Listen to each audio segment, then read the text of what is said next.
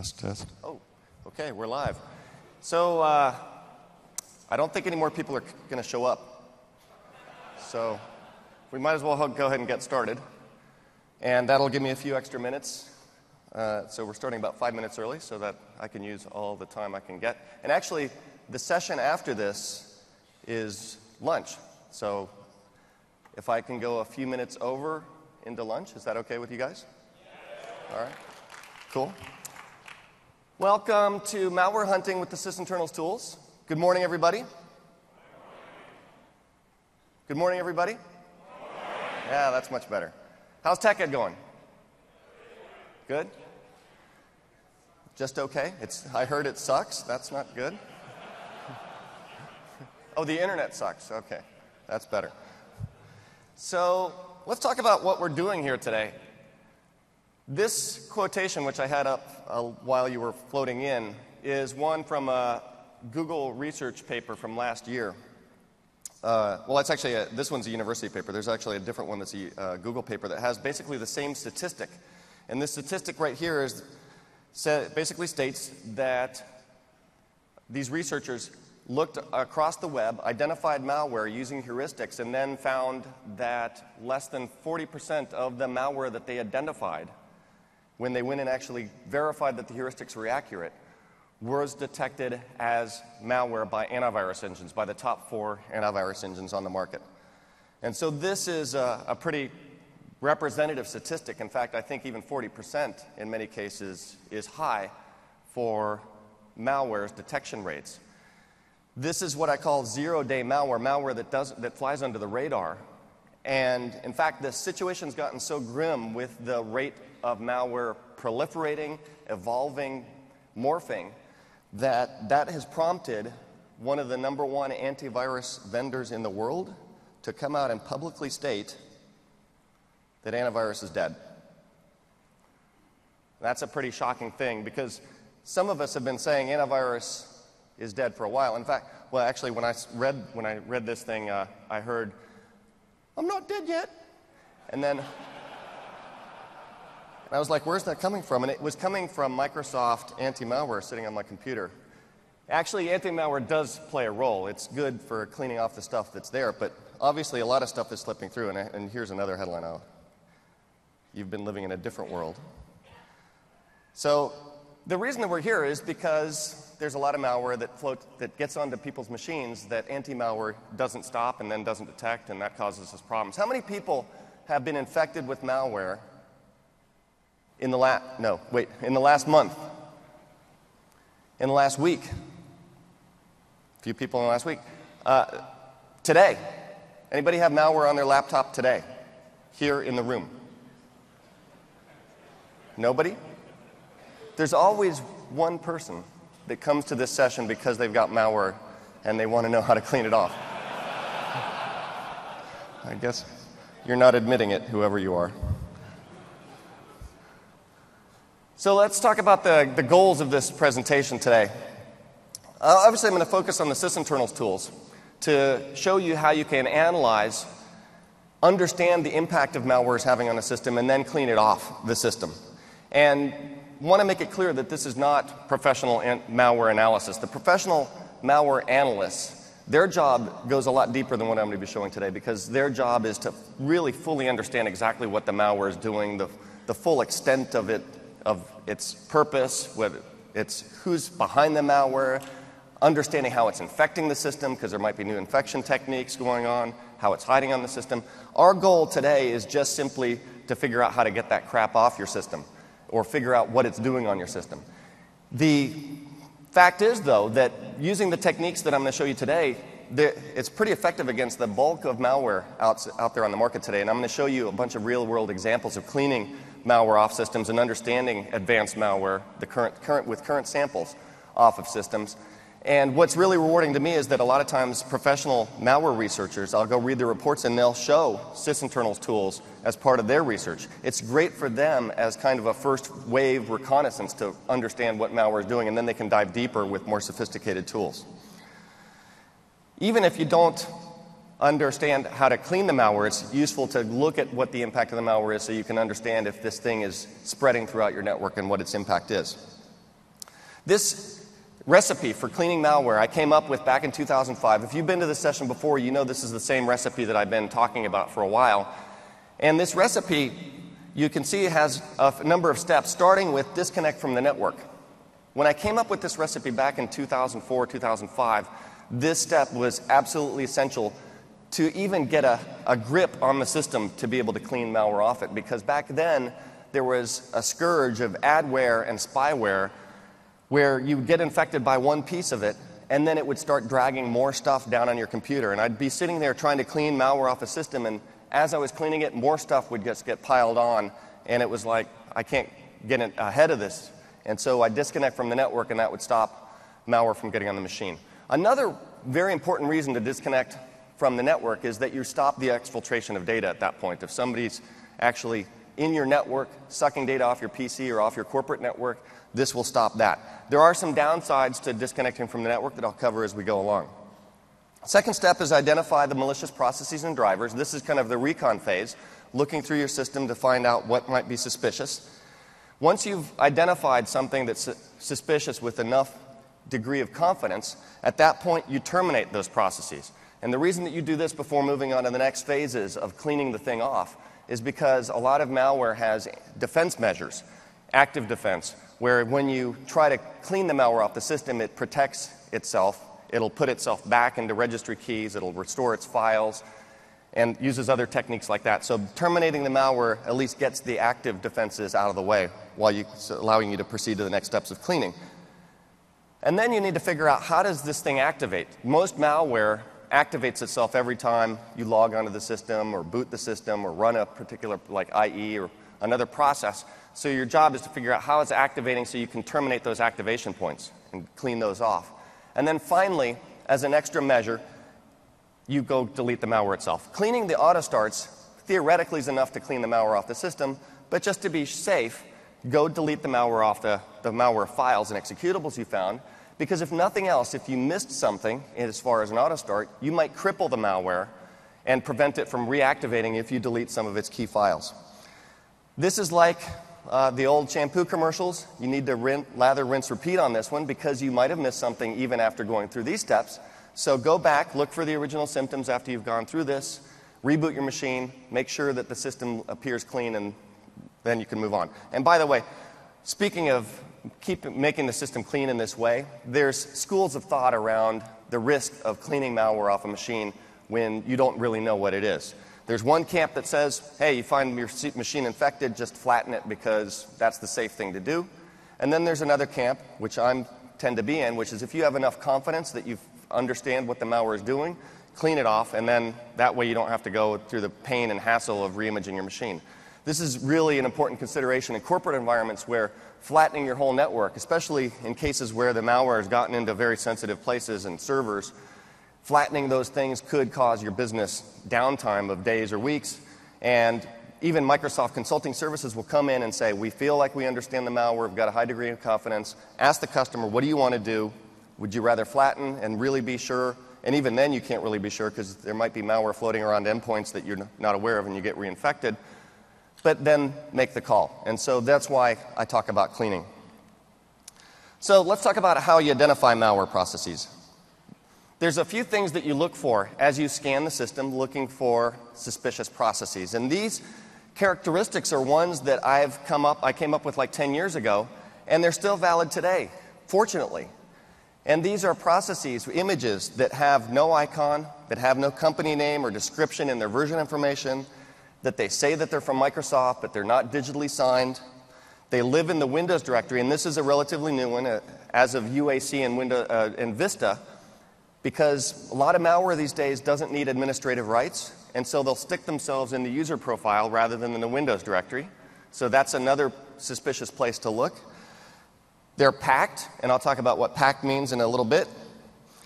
If you look inside the images, you might find interesting text that reveals the fact that they're malicious, like pointers, like URLs to suspicious places on the web. They've got open TCP/IP endpoints because they're talking out to the web, beaconing or sending data out. Or they host suspicious DLLs or services. So it might be a process that is actually hosting some malware inside of it. How do you look for this kind of stuff. How many people use Task Manager to look for malware? Let's see, raise your hands. That's really, really sad. That's like walking into a dark room with a blindfold on and looking for the furniture. What you should be using is what?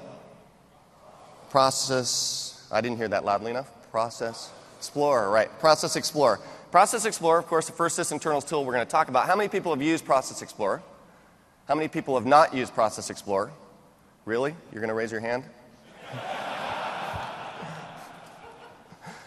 So Process Explorer has a lot of troubleshooting capabilities, like you can look for DLL versioning problems, you can look for locked files, you can look for memory leaks. What I'm going to be focusing on in this session is just the malware hunting capabilities that I've added and that it generally has just by nature of being a system tool. In the case of the unexplained, that's where I go into the other type of features that it has. So let's pull up Process Explorer and just take a quick tour for the one guy that's never run it before. And take a look at what we see here in the process view. The process view, of course, shows you the list of processes running on the system. The view is different than Task Manager. As you can see, it's got this nested view, and that represents the parent-child relationship of the processes. One of the places you can see this most clearly is in this part of the tree, which is Explorer. Explorer is the shell by default. It's what Windows runs when you log into the system because it's specified in a certain registry key that you'll see in a little bit. And whenever you launch something in your interactive session, when you do it, it gets launched from Explorer. So everything under Explorer, nested within it, is a child of Explorer, part of your interactive logon session. There's cases when there's processes that are left justified, and those are ones that have no parent process. The parent process is terminated.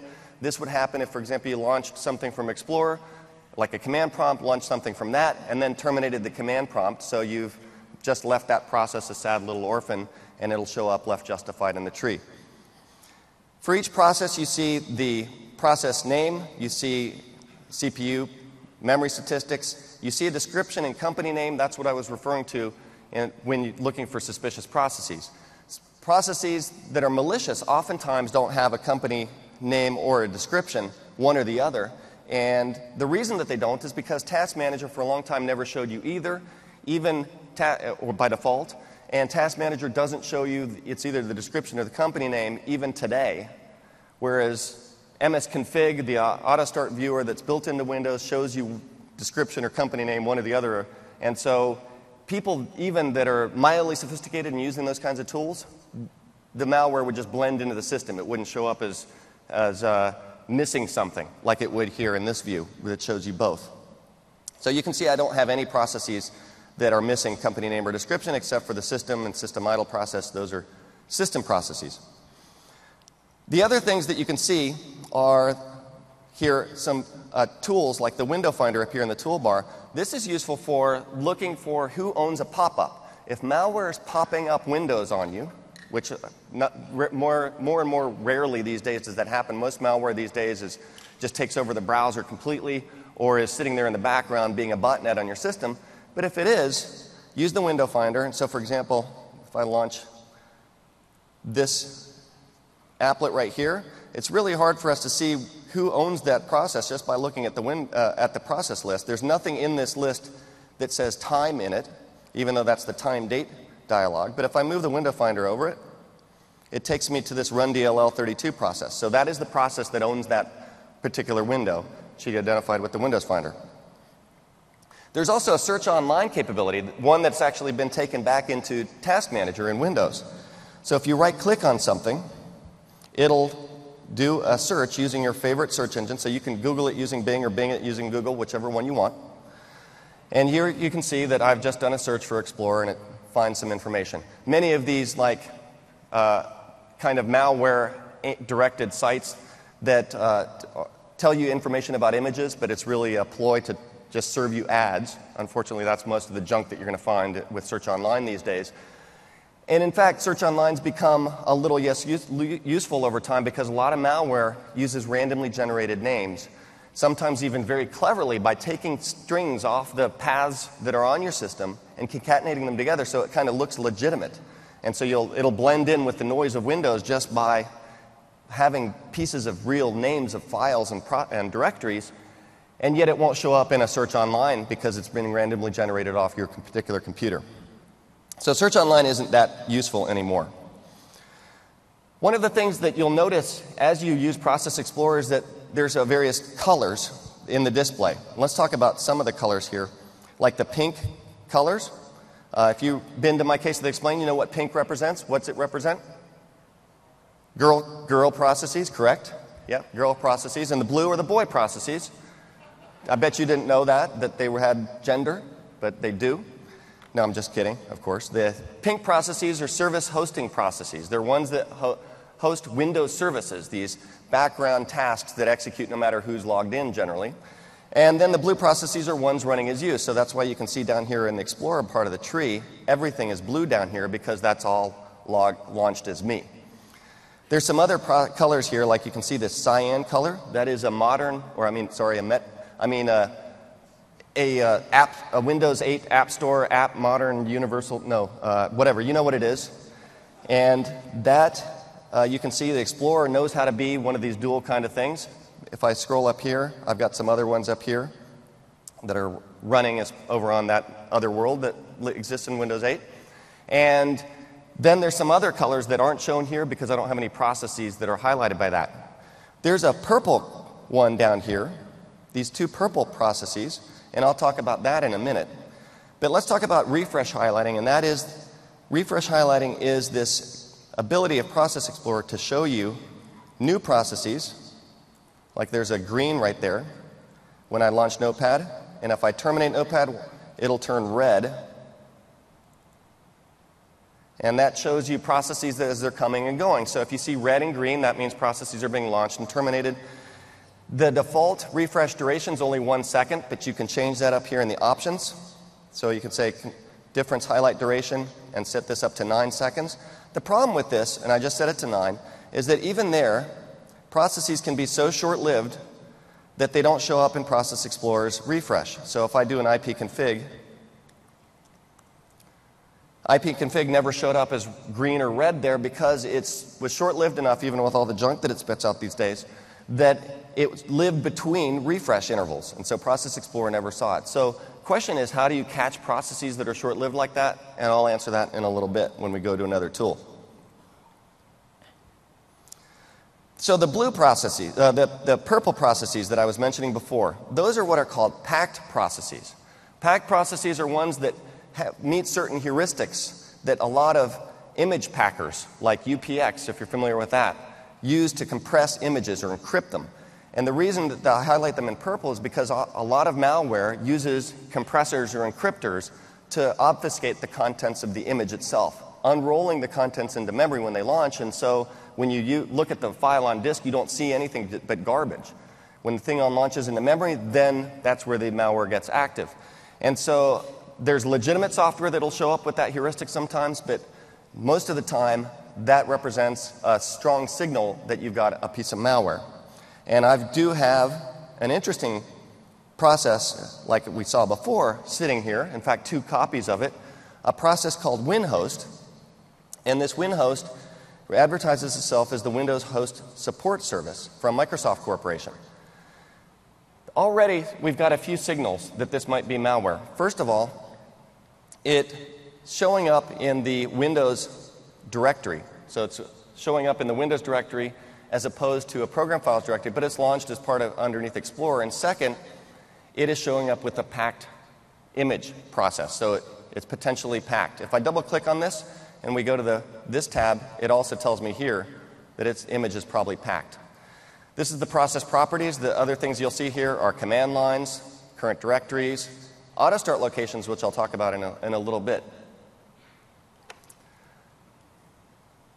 And then there's tooltips. The tooltips that you've seen popping up as I've moved the cursor around this part of the tree show you more information, some of it that you saw in that image properties dialog, like the command line, like the path, and for processes that are hosting components. So their job in life is just to host things, just as a container.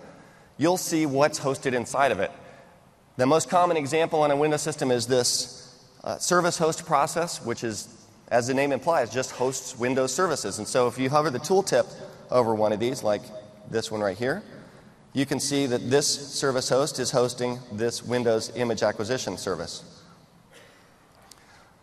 We saw that run DLL32 down here, and the way that that gets launched, we can see through the tooltip here, because run DLL32 launched with this command line to execute timedate.cpl.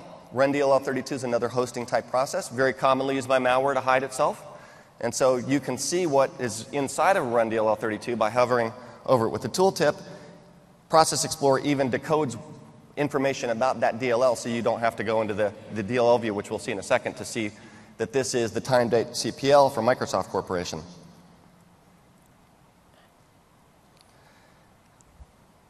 Now, let's take a deeper look at that WinHost, because that thing shows up as suspicious. And how can we get some more signals as to whether that thing really is malicious or not? One is to check the digital signature on it. Almost all Microsoft software is digitally signed these days. In fact, it's a rule that you can't go out of Microsoft published software without it being digitally signed. So how can we check if these things are digitally signed? There's a few ways. One is to double-click and click on this verify button right here. When you click on the verify button, it'll tell me up here information about the signature. And in this case, it says no signature was present in the subject. So even though it says it's from Microsoft, there's no valid digital signature on it. It means that it's no signature at all, or the signature is expired, or the signature has been revoked because it was a falsely created certificate. If we take a look at Explorer when we do a verify, you see that in this case, it is digitally signed. But going through one by one, when you've got a system that's potentially infected with malware like this, is kind of tedious. So there's an easier way to do this, and that is to add the verified signers column here in the column picker, and then go to the options and say verify image signatures. And that's what I'm going to do. I just check that. And now what's happening is Process Explorer in the background is going to go and verify all the signatures. If you sort by that, you can see that there's third parties tools that are signed. And then down here at the bottom, you can see that there's one, here's a legitimate piece of software that's not signed from, it's a screen grab tool that I use. Some of my Sysinternals tools that I've done builds on that I haven't published yet, they're not digitally signed. And then finally, sure enough, we see that this WinHost isn't signed. By the way, WinHost, if you haven't figured it out, is a little piece of fake malware that I created just for demonstration purposes. And I was like, what's a good name for a piece of fake malware? I'll just come up with WinHost. But what really pisses me off is if you do search online, there's like real malware that's copied it now. Load the Lolo Jack hijacker. So somebody's using my process name without my permission, which is really annoying.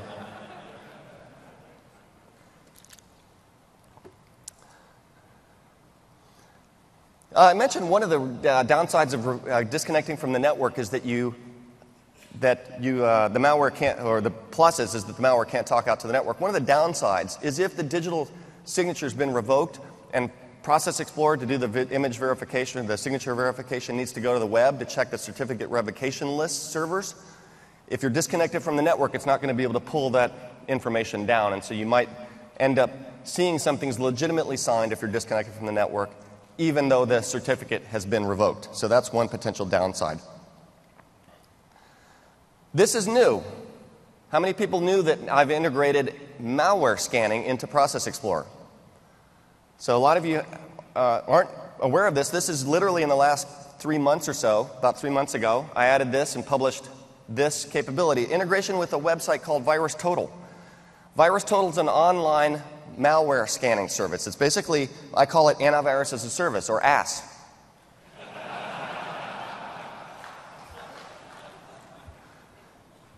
And if you go to VirusTotal, actually, we'll go to VirusTotal in a second. Let me show you the quick and cool way to go to VirusTotal when you're scanning a machine is to select columns, add VirusTotal. Here, where's VirusTotal? VirusTotal. And then go to, it says, here you get a tip that you need to enable it actually to see something in that column. So we're going to go enable it. And you say virustotal.com, and then you say check virustotal.com. What this does is, when you check it, Process Explorer is going to automatically send up the hashes of all the files that it sees for images as you're looking through the process list and the DLL list to VirusTotal, and then report the results of any previous scans there.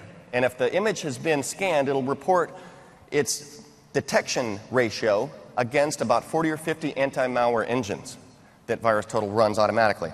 If it hasn't been scanned yet, it's never been seen, you'll see unknown. And if you see unknown, but you want Process Explorer to submit an image, and we'll do that in a second. See, it's hash submitted over here, and let's drag this over. And in a few seconds, this is going to populate with the VirusTotal scanning results, and there you can see it. And this is kind of interesting because there's a couple of antivirus engines that are flagging WinHost as malware, even though it's my own little private thing. I've never released this out in the wild, so I don't know how they got a hold of it. But unless somebody from one of those antivirus companies came to one of my sessions and thought it'd be funny to add it. But so here, McAfee. So I just clicked on that link. It's a hyperlink. It takes you to VirusTotal and shows you the report. And you can see that this was scanned in October, 7 months ago. The detection ratio is 2:48, which you saw on the list. And you can see the hacker and McAfee both think this thing is possibly suspicious. So those guys, I give them credit there for being correct, that it is a suspicious executable. But that's a very easy way to look for malware, is to automatically have it scanned. Now, you'll notice that as we go through this, that the VirusTotal, you'll see some anti-malware, even really well-known anti-malware, or malware, rather, only be detected by some of the antivirus engines out there. That is really, what you're going to see is a graphical state of the world when it comes to how antivirus really is failing us at this point, just because of the sheer volume of malware. And you can see that that's why it's, instead of saying, yes, it's malware, you see the ratio here, because these could be false positives. Like in this case, it's really kind of a false positive. So you really need to go take a look at the report, and it's just another signal as to whether something's potentially malicious or not. And then finally, I've got a SIG check, which this is what I recommend people do when they're scanning malware, scanning a system, is to run a tool called SIG check, which you can, it's basically a file versioning tool. And for example, if I do SIG check on WinHost, it'll tell me that it'll check the signature, it tells me it's unsigned, and it gives me that other information. But the way to look for malware is to do a -E, which says look at all executables, a -U, which says show me the stuff that's unsigned, and -VR, and then say -S to do a recursive search. Let me zoom in here. -S to do a recursive search, and then star, or C colon backslash, and that'll scan everything under the C drive that's an executable, checking VirusTotal with the hashes, and then opening the browser for anything that reports a non-zero detection. If I do that on this directory, sigcheck -U -E -VR star, it's actually going to find, it will find 2 executables and open me the reports for them. And one of them here is WinHost that we just saw, and the other one is this one, which is identified here as temp 1c3.temp, but the file name here on my system is undexed.exe. So, and this is signed, and it's from, looks like a hardware driver, although one piece of one antivirus engine, Rising, I've never heard of that, thinks that it might be a dropper. So I don't know, maybe I'm infected with a dropper at this point, but we'll clean that off later. Next is strings. Another signal is to look at what the image, strings are inside the image. And let's take a quick look at what strings are inside of this WinHost. By going to the Strings tab, the thing about the Strings tab is that it shows you, by default, the strings that are in the image on disk. And if for a packed image like this, that might be garbage because it's compressed or encrypted. So there's this check radio button down here called memory. And then what you should do is look for things like suspicious URLs in the image. And then that's another strong signal that this thing is malicious. And then there's this command line version of string of that capability in a tool called strings, also from Sysinternals. Finally, the last thing we'll take a look at is the DLL view. And this you pop open with the Control D switch. This will also do automated verified signature checks and virus total checks. There. Across all the DLLs. And so this is another quick, easy way to look at inside of a hosting image to see what DLLs it's hosting if you think that the host might be suspicious. The same kind of information you see there, and the same strings capability here on the DLL properties that you saw in the process tab. Now, we've identified some suspicious process. Let's get rid of them. Don't just terminate them, though. Why not? Because that's cruel and inhumane. So what you should do is put them to sleep, then kill them, and then they don't know what's happening. Now, the reason that I actually have that advice, and it's real advice, to do that is there's lots of malware out there that has the buddy system, including my fake malware right here. If I delete this guy, you'll see it pops right back to life down here with a buddy, because its buddy is watching it. So you can either try to race against the buddy system, which is kind of challenging, and delete both of them before they respawn each other, which is really fun way to spend a few hours. Or you can just suspend them like this by right-clicking and say suspend, and now they show up dark gray, and now you can terminate them. And now they're out of the way. So we've cleaned the malware, the processes off the system. Let's take a look at how these things got started. And for that, we're going to turn to msconfig, right? Anybody use msconfig? Nobody? Oh, good. You're learning not to. Oh, no, you're not learning not to raise your hand.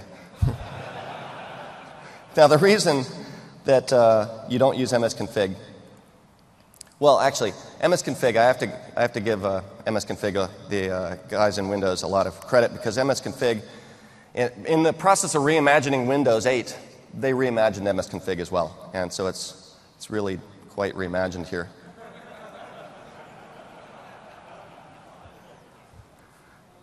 So if you go to Task Manager, we're not going to bother going to Task Manager, because it really doesn't know about all of the locations that malware can hide. If we went to Task Manager right now, it wouldn't even know how Winhost got launched, just to give you an example. So the tool we're going to turn to is Autoruns. How many people have used Autoruns? Raise your hands. So quite a few of you. Let's take a quick look at Autoruns scanning my system. And I launch it, and what it's going to do is pop up here in a second and scan hundreds of locations, literally hundreds of locations where stuff can get started automatically when you boot, when you log in, when you run a program, driver services, scheduled tasks, codecs, security providers, boot execute, image hijacks, just the list goes on, and you can see that there's just an incredible amount of stuff that just on a clean system like this gets launched. This is overwhelming, so what I recommend you do, and actually this hasn't finished scanning yet because it's hitting some MSIT stuff that's on the corporate network that I'm not connected to, so that's going to time out here in a second. But what I recommend you do is when this is finished, let me just cancel it, is go to the options and tell Autoruns to only show you unsigned or images that are not signed by Microsoft. And that way you can find all the third parties things on your system, as well as the unsigned things that could be malware. And these days, some of the malware can be even signed. This is taking a while to cancel, so we'll come back to that in a second.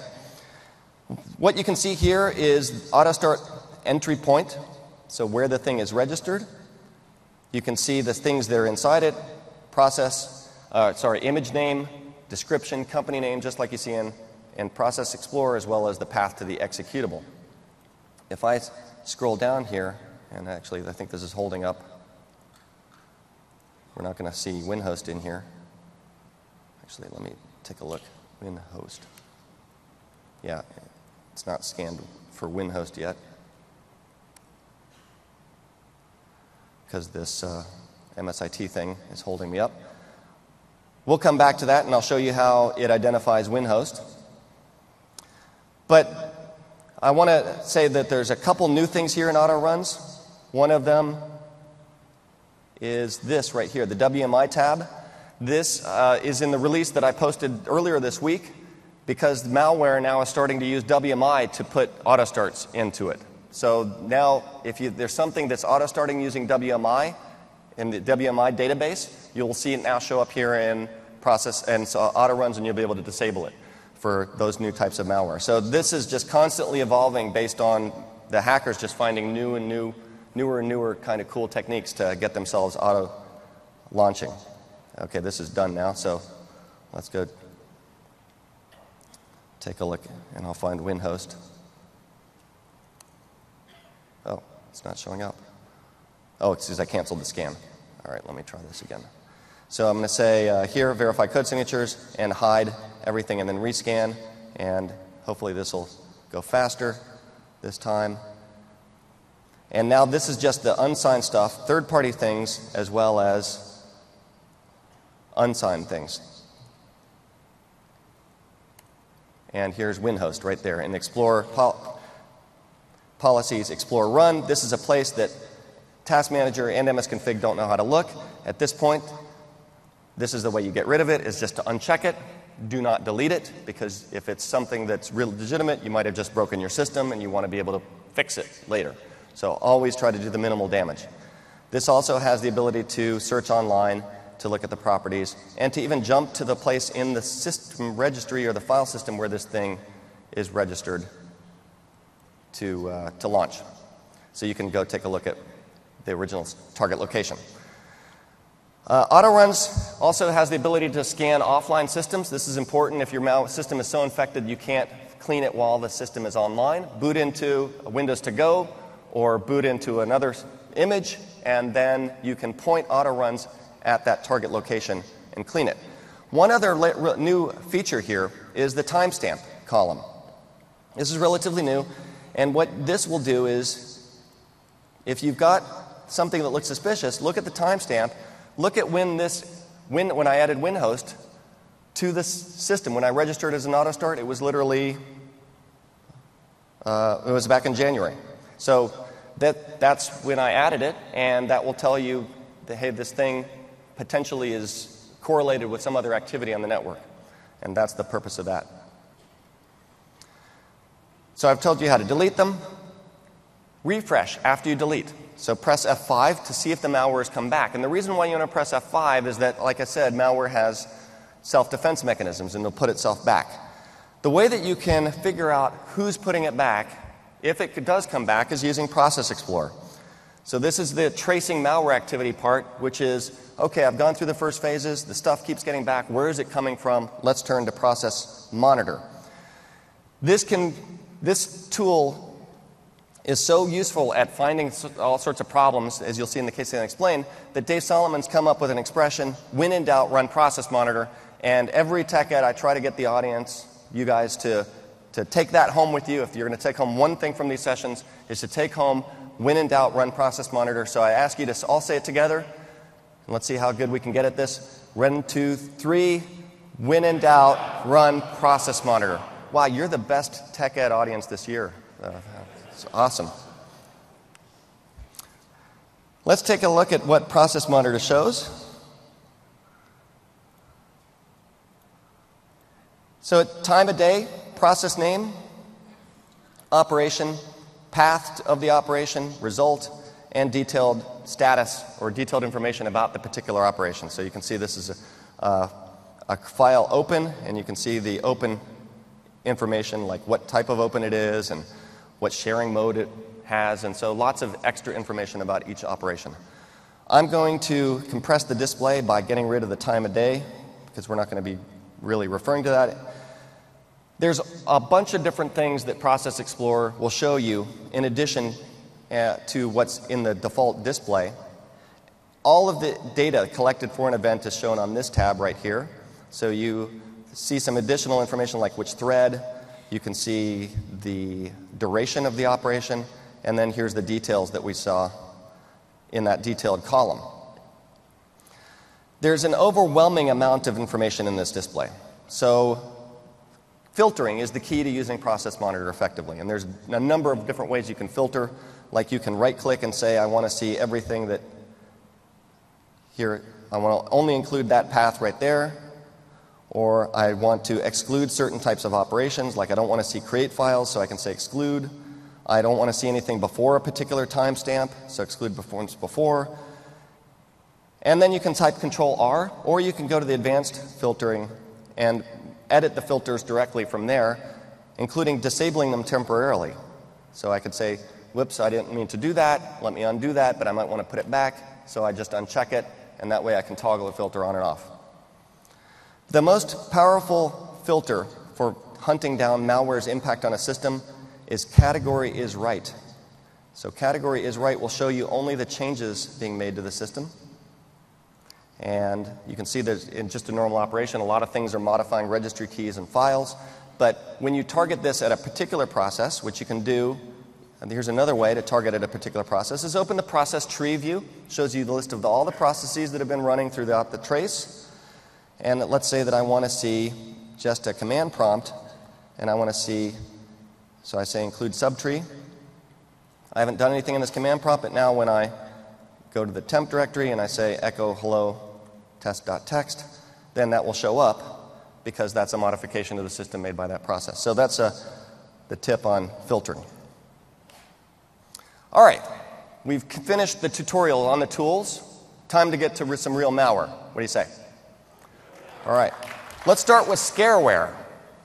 It's pretty scary stuff. Like this piece of scareware right here.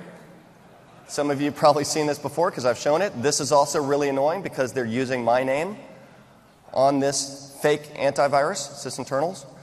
And so I've sued them. And then this is really annoying because I had no idea there was another Mark Russinovich. So I need to find this guy.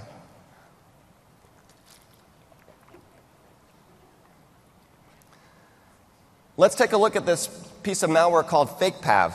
And FakePav, here's in the prevalence report, FakePav is this line right here. Wait, FakePav is right here. So FakePav, you can see its prevalence went down, but it was really active back in 2012, still making its way around the internet. And for all of these pieces of malware, I've got links to them here. So this is FakePav. Great information here in the Microsoft Anti-Malware and the Malware Center. So lots of detailed information about the way this thing works. You can see technical information. Yeah. It's just awesome source of information. Let's take a look at FakePav. And I've got FakePav ready to go here. So I'm going to turn on this virtual machine and we're going to start FakePav.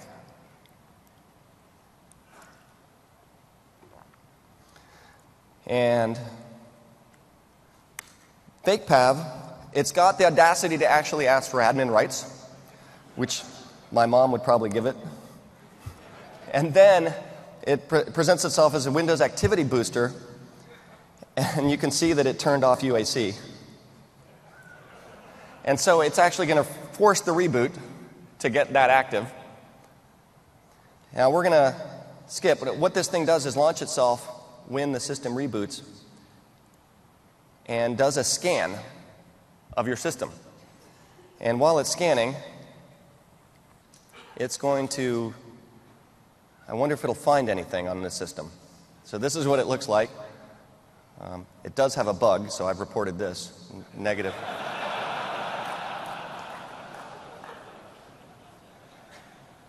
And that'll take a minute because it really wants to make it look like it's doing something.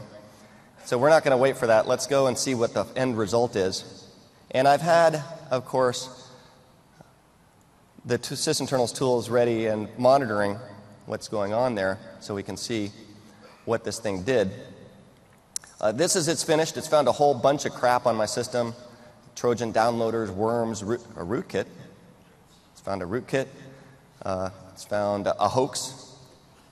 That's probably the blue screen screensaver, which I have on there. And then if you try to exit it, it says you can allow unprotected settings start up in the settings, which is kind of nice of it. If I go to settings, it's got this nice scheduler, so I can do scheduled fake scans if I want to. And then but I also can do this, allow unprotected startup. And if I do that, then it actually gives me a warning, I'm doing a bad thing. But I can then get to the desktop. All right, well, actually, I didn't have the Sysinternals tools running. So the trick is, how do I clean this thing off the machine? So let's go try to run the Sysinternals tools. And the first tool that I want to run is Zoomit. Everybody familiar with Zoomit? Yeah, that's what I've been using to zoom around. Why am I not connecting to the network? That's annoying. Let me try this, because we want to get to the network. It's because I'm not on the wireless.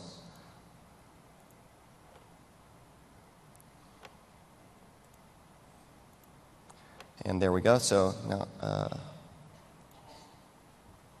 actually, let me try getting on the shownet instead, so that my VMs work. And disconnect from the wire.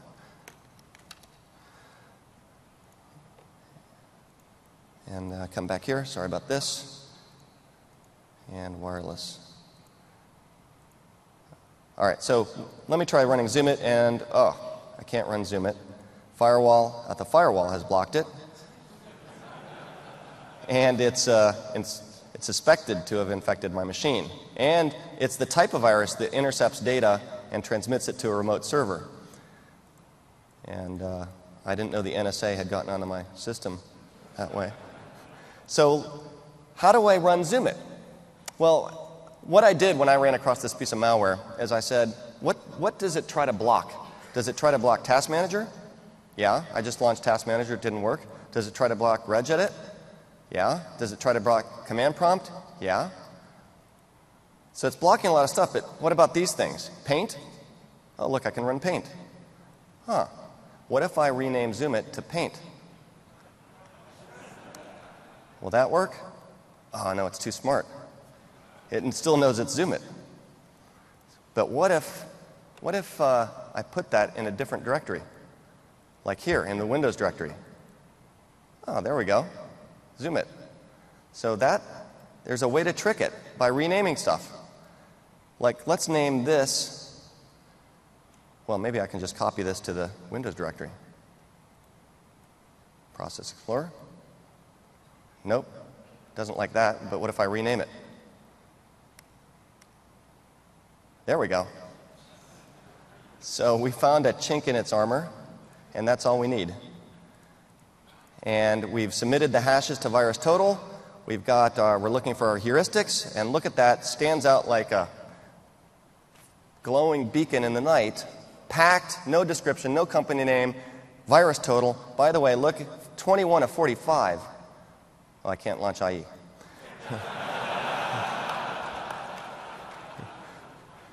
So what I can do, though, is I can go and do this. I can say, kill it. And then now I can't get it. Let me go to Autoruns. Now I can run Autoruns. And Autoruns will also find it.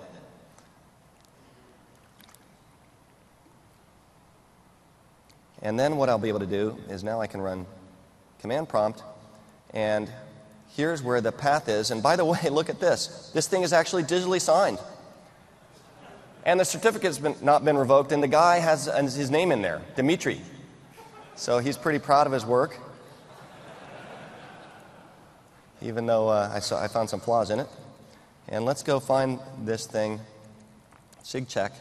So I can do a sigcheck and go to VirusTotal and sigcheck, see users, Abby, app data, roaming, guardferp, and we want to do a VR. And that'll open up, and I'll say UI. And that will open up virus total, and we'll see which anti-malware doesn't know about this thing. So we see 21 of 45, and these are all the guys that don't know about this. That's just lame. Lameness. So that's the state of anti-malware right there, right in front of you. Of course, Microsoft, we know what it is.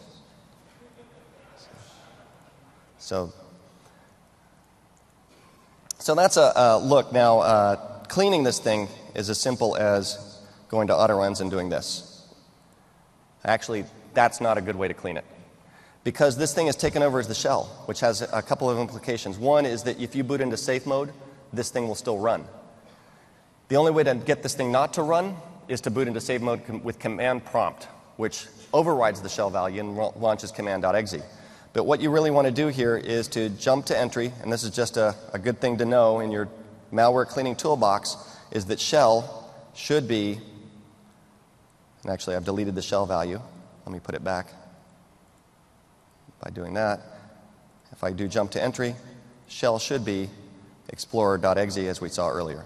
And that fixes the machine. So now we can delete the file, we've cleaned the autostart, we've got our shell back, and this machine is now clean from this piece of malware. Let's take a look at another one. Unwanted software. Actually, I'm going to skip this one and go to one that's more interesting so that we have some more time to spend on another case later. This one is my mom. My mom calls me and she says, Mark, what the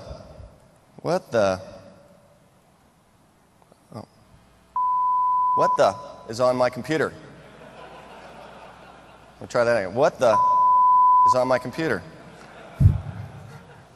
I can't, this is my IE startup page. It's this browser thing, Artemis Portal. Even though I've got Bing as my startup page, as you told me to put it. And then she's also getting this thing, this little toast all the time that says that her system's not backed up, even though I've got her system backing up to the cloud too. So she says, I need you to clean this stuff. So I remote into her system, and I decided I'm going to go after the backup toast first. And what I did is I just launched Process Explorer. I used the Windows Finder to find where the backup toast was coming from. It's coming from this thing right here, My PC Backup. There. And then I launched Autoruns, and you can see this thing is digitally signed too. So this is what we call unwanted software. I'll talk about that in a second. And so then I disabled that. So that had cleaned the unwanted software, and then I deleted the files off the disk. So that got rid of this My PC Backup thing. And then the next thing I had to go after was this hijack of the browser start page. I go to her internet options, and sure enough, she wasn't lying to me. She had Bing set there. But when I launched IE, I did get that same startup tab. So I'm like, how the hell is this thing still overriding this? When I looked at the process list in Explorer, I saw nothing there. There was nothing at Autoruns. How is this thing hijacking the start page? So what I did was turn to Process Explorer. Let's take a look at Process Explorer, log file that I captured.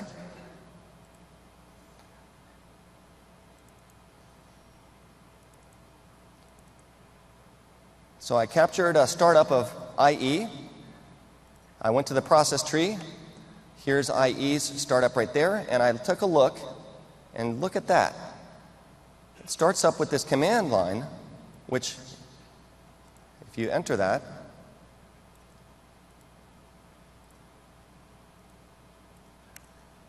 that looks familiar. That's what it is. So how's this getting there? So I'm like, how's this command line getting there when I don't see anything in the registry? I don't see any reference to this command line anywhere else in the process, monitor trace. Anybody know what the answer is?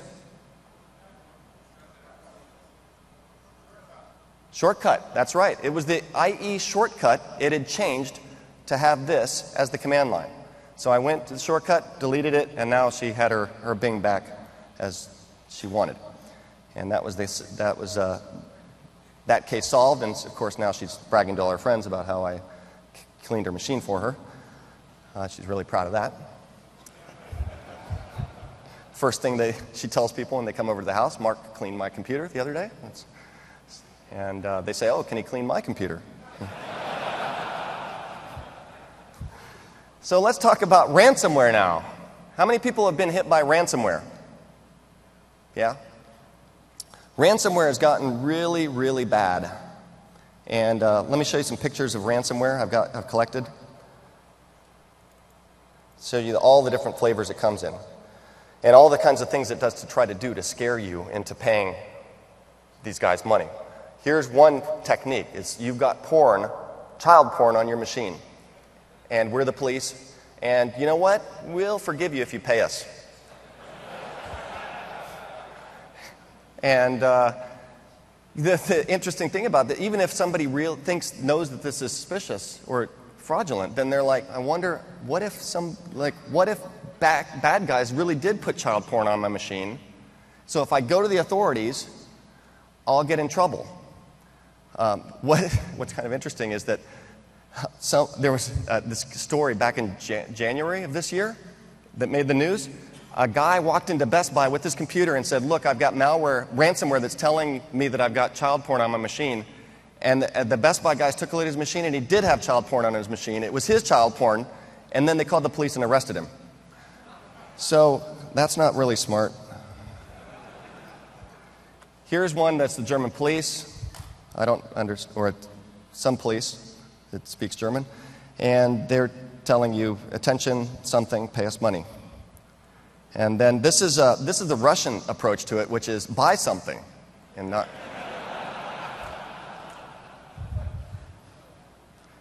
And then here's another Russian one, and here's the FBI one. The FBI does a lot of money pack dealing. And then here's another one.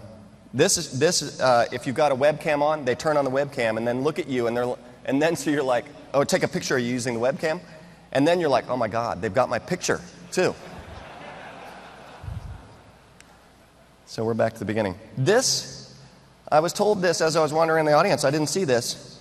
This scourge has gotten so bad. This is the headlines from USA Today, this morning. The front page. Did anybody see this? Hackers holding computers hostage. This is the front page of USA Today. So this is, I think, a timely. So when I saw that, when he told me that, I said, oh, I better add a ransomware section to the talk. So I did, right before we started, to make it really timely. I'm just kidding. I had it there already. So here's one. Let's take a look at ransom.fs. I'm going to go to ransom.fs here and show you the first one. So ransom.fs, the first thing it does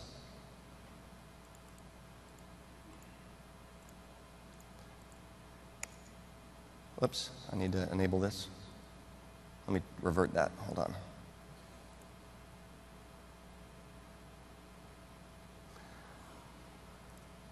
Made the mistake of not getting process monitor ready. So lock screen.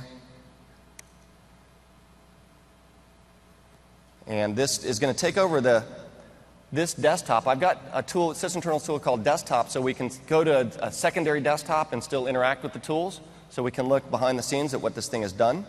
And this will launch in a second. Well, it'll launch in a second. That's why I've got this ready. What it's doing is contacting the web to reactivate itself at this point. So I'm going to jump ahead to the checkpoint I got with it already launched.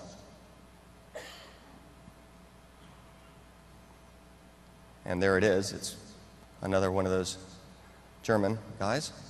And if I come over here, I've captured a trace with process monitor of process categories right. Let's stop that. Let's open Process Explorer. We've got virus total going on, and look, another bright shining light. This is a piece of malware. It's well, it would have a fake name if it really came down here, but it advertises itself as Heavy Mud Gem is the description. I don't know what that means. But it's from NEC Computers, which I didn't know they were still in business. And then, I'm just kidding. That's Sorry, no offense. Anybody work for NEC? NEC in here? Anybody? Okay, so maybe I wasn't kidding. No, I'm just kidding. Then we can't launch. Ah, crap! I did that again. We can't launch IE because IE would try to launch over here, and we can't see it on that secondary desktop. So what I've just done is hung Process Explorer while it's trying to launch IE. So let me just revert that real quick and come back. And let's do this again.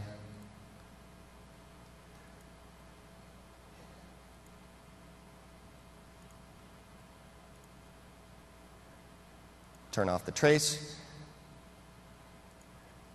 And this would actually, if we launched, we'd see there's still 4 pieces of anti-malware that don't know about this thing. If we click on this thing and we go to strings and we go to memory, one of the things I always do is just see if they've got any HTTPs in there. And sure enough, they do. There's an HTTP sitting in here. And this HTTP, if we go to that, is some website, some site. If you enter it in an IP tracker, it's some, I think it's in Germany. It's some place that's been hijacked, probably, and it looks like it's still active. But this is an example of how the strings will show you what's going on inside of the executable. The other thing that we see on Process Explorer, which I didn't highlight earlier, well, let me do this, Autoruns, is here. You should see the autostart location, winlog on shell, very popular technique. So the exact same thing we'd do here to disable this thing is to right-click, jump to entry. But before we do that, we've got to terminate this thing. And we actually, IE browse this Explorer has been suspended by this thing as well as part of it. So let's restart Explorer. And now this will work. Oh, maybe not. Here we go. No, that didn't work. Anyway, you get the picture. That's still hung. What I need to do is terminate that piece of malware, and then IE would launch. So that's a quick look at this ransomware. Now, the next piece of ransomware that I'm going to show you is one of the most notorious pieces of ransomware out there. Somebody was talking to me today as I was walking around. CryptoLocker, also known as CryLocker, is a piece of ransomware that doesn't just lock the screen like the ones we've seen. It encrypts the files on your disk, and it does so not just using any old made-up crypto stuff, which is really insecure. It uses the proper SDL endorsed technique of using the Microsoft crypto libraries. So this is the right way to write crypto malware, if you're going to do it, is to use the crypto libraries, not make up your own crypto engine. So let's go launch and see how CryptoLocker looks in action. This is these are snapshots from a while ago. CryptoLocker is stealthy and they move around. They move their beaconing servers that they talk to. They use the Tor network. So this sample only, you get a fresh sample, it works for a week or two, and then it won't stop. It'll stop working because the beaconing locations that it is designed to go to have changed. So I've just launched this thing, and it's not going to do anything because it's actually going and talking to the beaconing server. The beaconing server is not responding, so this is dead in the water at this point. Fortunately, I've captured screenshots of this thing already active, or captured checkpoints of this thing already active. So if I go back and take a look, and then this is what it comes up and tells you, that you have a certain amount of time to pay up, or it's actually going to delete your key. So what it does is uses a private-public key. The private key's up in their servers. The public key's what's been used to encrypt the files, and you need to upload information to that server so that it'll verify that you've paid and then hand back the private key to decrypt the files on disk. And if you don't do that within a certain amount of time, they basically say, we're not going to guarantee that we have your private key anymore, and so your files might be unrecoverable. So this is, and they actually make true on that promise and that threat, is that the files are really unrecoverable at that point. So this is more serious than the other ones that I've talked about. Let's take a look at what this thing does underneath the hood. And let's take a look at what Process Explorer shows. So first thing is that you can see that, take a look at IE to see how many pieces, how many anti-malware engines recognize this particular variant. 41 of 53. And I'm sure Microsoft is one, never mind. What's ironic about this is this sample was given to me by the Microsoft anti-malware team. So maybe they just haven't gotten around to adding it yet, or they forgot about it. But I'll make sure to let them know. You can see this thing also advertises itself as the description as Microsoft Windows Auto Update, but it has no company name. Of course, it's going to be unsigned if we do no signature was present. So this shows up with many of the characteristics. And if we look at what it's done under the hood, let's take a look at my pictures folder. So I put some pictures, sample pictures in here to try to lure it into doing what it does, and this is now how the pictures folders look. Normally we'd see icons here. I made a backup. This is what we should see there. But this is what we see now. Can't open because the photo viewer doesn't support this style of format. These files have been encrypted, and if we search through this, I've got category as write enabled here, we're going to see it doing stuff to those pictures. Let me set a filter here, and I'll do a look at that process tree. So you can look at a filter for the process or its child processes as well, and you can see here it's writing to a file, chrysanthemum jpeg.temp, and what it's going to do is, this is the encrypted version of the file, and then it's going to rename the original version and also put some information. So here it's going to rename to, well, it started on desert.jpg here, so you can see the rename here for desert. But it also, before it starts encrypting, it sets the value to record what key it's going to be encrypting with. So here's the CryptoLocker registry key that it creates. So this way, when the private key comes down, it knows which keys which it used to encrypt information. So you can see here's its public RSA key right there that it knows how to talk to the server with. So we can see all of that information here in the process monitor trace. Cleaning this piece of malware off the machine is as simple as going into Autoruns, saying F5, and then doing this. And you can see it's put itself into two places, into run and run once. And we can delete it like that. But you know what? We're still screwed because our files are encrypted. So that's the sad thing about this one. It's really, yeah, you can clean it, but unless you've got a backup of your files, you're still out of luck. So this is a strong lesson in backing up your files so that you can get back to a good system. Now let's talk about a corporate infection. This I see more and more of is people sending me cases where they've gotten infected on their corporate network. And this is an interesting case because this is another zero-day piece of malware that hit a company. And this started with symptoms. The company was seeing signs of malware throughout their network.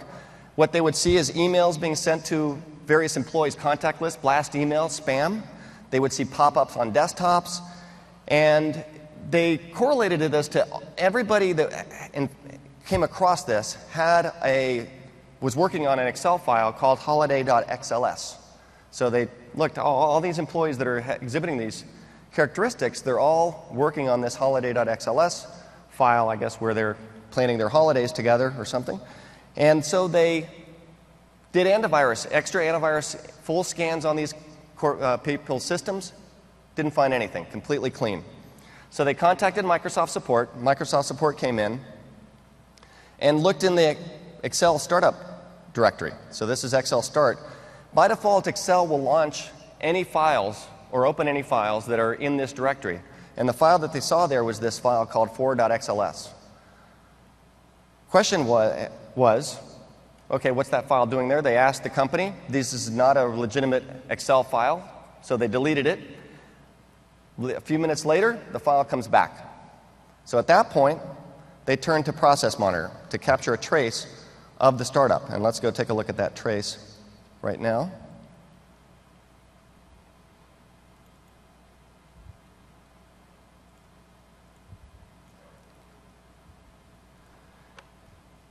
And if you can see in the process tree, this shows you an inner look at the way that processes behave. You see Excel spawning a command prompt, which spawns this attrib command, as well as two other command prompts. And the parameters of those command prompts are all related to that k4.xls. So this thing is creating the thing, hiding the thing, deleting the thing, recreating it. So it's using this file as an infection propagation vector. And you can see here it's even putting it in another place as well. So just a few minutes of process monitor watching the startup of that thing was enough to let them know what's going on. Now, the question was, how is that thing getting launched from Excel? So they looked at the stack for the original launch of that command prompt. So we can do this, go to event, and that will take us to the first event in the list. And if we go up, this is the Excel line, the process create for that command prompt. Let's take a look at the stack. What the stack does is shows us the functions that were invoked to that operation, starting in reverse order. So at the very bottom, Excel started its life and then called up into here to actually create that file, or to launch that process. In the middle, we see VBE7.dll. So the question was, is this a malicious thing? And it's not. It's the Visual Basic Design runtime environment. So this thing is a VBS macro virus sitting in Excel that is creating this Excel spreadsheet to propagate itself. And that's what they were able to determine using this stack trace. So they submitted the holiday.xls file, which is obviously the infected root file, to the anti-malware team. And now that they looked at it, they did analyze it, and now this thing has been classified as a piece of malware by the Microsoft anti-malware engine, so other people that run across this particular malware will get it automatically clean. It's the mailcab.a virus. So bottom line there is process monitor, just a few minutes there, pointed right at the root cause of this thing, as this 4XLS file is actually the root cause, and it's being generated by a VBS macro virus that came out of that original holiday.xls file. So confirming the suspicions of the IT pro department. The last case I'm going to show you is one that's really kind of, I have to give kudos to the author of this particular piece of malware, because it launches in a very clever way. It gains, I'd say it gains admin rights on the machine in a very clever way. This piece of malware is called Serifif. Oh, and by the way, I've got to share this. Some of you have seen this before, but it's just such a classic quote. This is for all of the give a man a stolen credit card and he'll eat like a king for a day. Teach a man to fish and he'll be set for life. And of course, that's from Nigeria. So this Serifif virus, you can see that this thing is also quite popular here. This is the red line here from the last threat intelligence report from Microsoft. This thing, let's get that launched, uses a technique to hijack a launch of a legitimate process asking for admin rights to get admin access to your machine.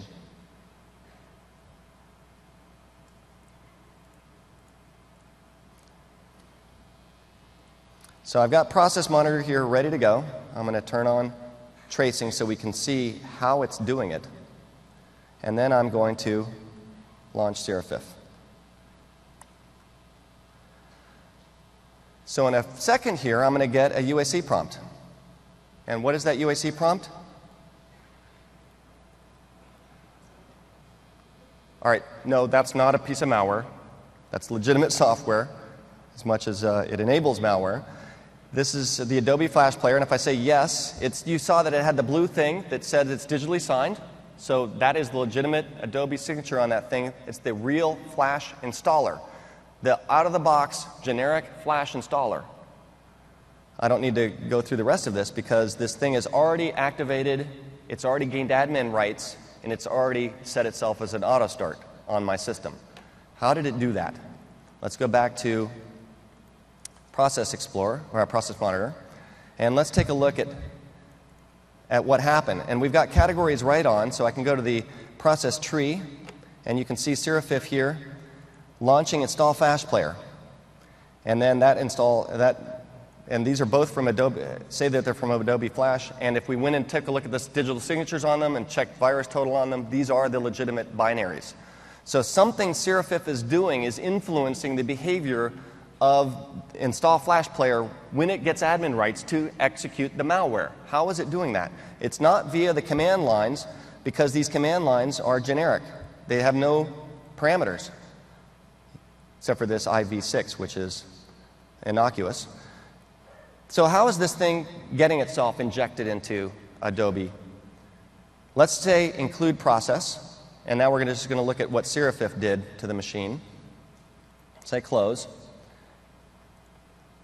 And we're going to go up to the top.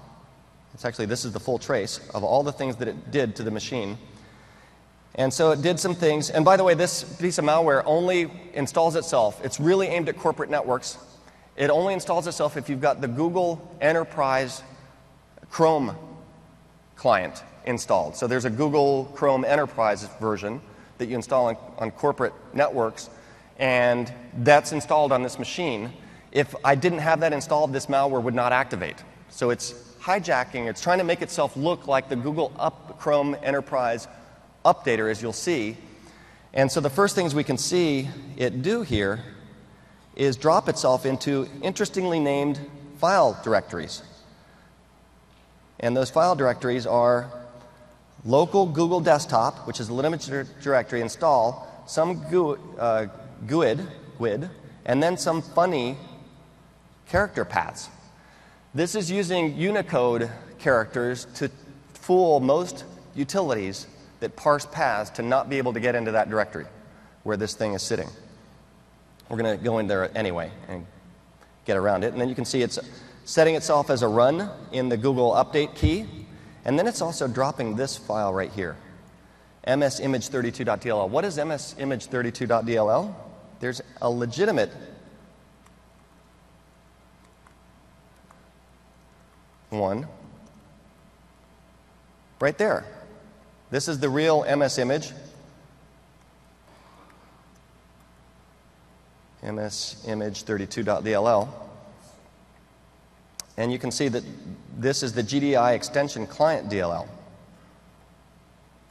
Why is it dropping this? Let's reset the filter and then see who reads this. So I'm going to just do include on that, and now scroll over, and there it is. Install Flash, which is the Adobe installer, is reading this file. Why is it reading that file? Because the DLL load for that particular DLL through the DLL loading goes to the current directory before it searches the path. So it launches install this Adobe installer with the current directory set to the place where it dropped this malicious version of that DLL, so that the Adobe installer goes to load it, loads the malicious version activates, and it's basically hijacked that MS image. Let's go take a look if it's still there. See users, app data, local temp, and it's gone. It's deleted, so we can't get at it. But what it will do is now activate itself, but then also have the legitimate msimage32 code in it so that the installer continues to function as normal. But now the thing was just given admin rights, loaded into the Adobe Acrobat, the Flash Player installer. If I do an F5 now, you can see the legitimate Google updater here, which shows up as verified, and then you can see two instances of the autostart for this fake thing here in the run key, Google Update, and this is actually Russian that's not showing up right, and then in services as well. So it installs itself twice, just in case you find one and you miss the other. And where is it sticking itself is in that weird, funky directory. So if I do copy and I do CD to that directory, Actually, let's do this. I'm going to do Notepad. And let's try. And then you can see the Russian in here, by the way. And you can see that I'm pressing forward, but the characters, the selection's going backwards because it's using funny Unicode stuff to go left to right, right to left, rather. Let me instead do this. I'll go and copy it from here.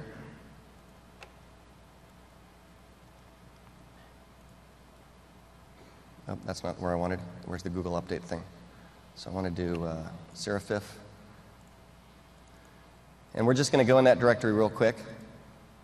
So I'm going to say add to include filter, and then search for update. And here's the path. So say copy, and then say cd paste. And we're in. And when I do dir, I don't see anything, but if I do dir/a, oh, I don't see anything. Oh, I saw something earlier today, so I don't know why I'm not seeing it. Is that the right directory? Okay, well, I guess every demo with malware is an interesting one, but I was able to get in there and see the files that it had dropped in there earlier. Oh, you know what? I wonder if I didn't let it run long enough through the installer to, or capture enough of the trace to see the ultimate location where it dropped itself. But if I do this, the file is there. So what's going on here? Is that the same path? DD, yeah.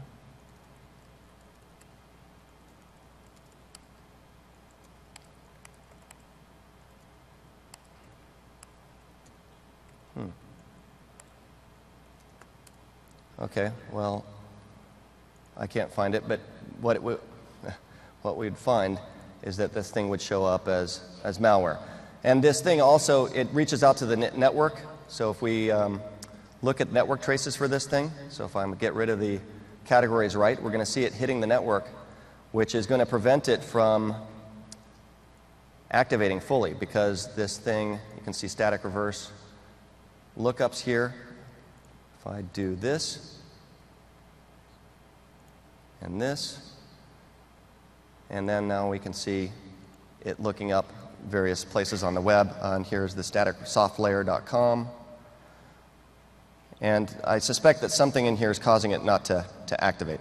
But in any case, what we've just seen is that Autoruns both points at the autostart locations, and process monitor shows us exactly how it's configuring itself on the system. And process monitor is also showing us how it's talking on the network. And so this is a way that you would be able to take a look at a machine, see that it's potentially infected. Autoruns would show you what's going on. Process Explorer, again, would show you what's going on. But my point with showing you this is the clever techniques that hackers are using now more and more. I expected things to get this sophisticated a long time ago, and it's just only recently that we're starting to see these kinds of clever tricks for malware to gain admin rights on a system, for example. So that brings me to the conclusion of the talk. And I want to summarize just that these trends have been ongoing. You see people now saying antivirus is dead. You saw examples after example in this talk of pieces of malware that are well known by a certain number of anti-malware engines that are unknown by others, which just shows you that you're very likely to run across malware in the wild that's not known, and that's why these particular tools and techniques are essential if you want to keep abreast on your own to get an idea of what's going on with malware. Of course, if you run across something really sophisticated and these tools only take you so far, that's when you call in professional help, but at least at that point you're paying good money for somebody to come in and really do a professional job if you can't get it done. In many cases you can. Certainly with your family and friends' computers, you should be able to get the job done in most of the cases, like I have done on my family's and friends and mom systems. And I want to leave you with one last thing, and that is, how many of you have read the book Zero Day? This is, the talk's officially over, so you're welcome to go if you'd like to, but Those of you that have read Zero Day, you know that I've written several novels, Zero Day being the first. It's a cyber thriller.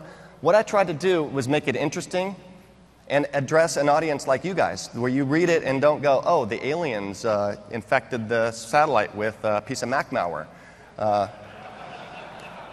So I really tried to keep it authentic, and each of the 3 novels that takes a look at a certain aspect of cybersecurity in the world, what's going on in the world. The first one, cyber terrorism. The second one, state-sponsored cyber espionage. And the third one, Rogue Code, is coming out officially on May 20th. And I've got a little video trailer that I'd like to show you here on my personal website.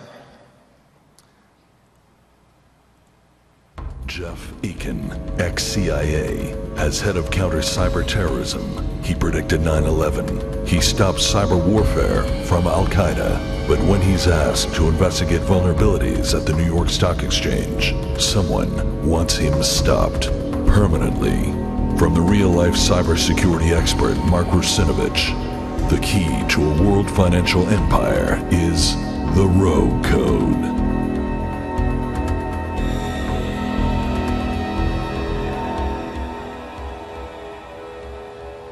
So it took me forever to get my voice to sound like that, but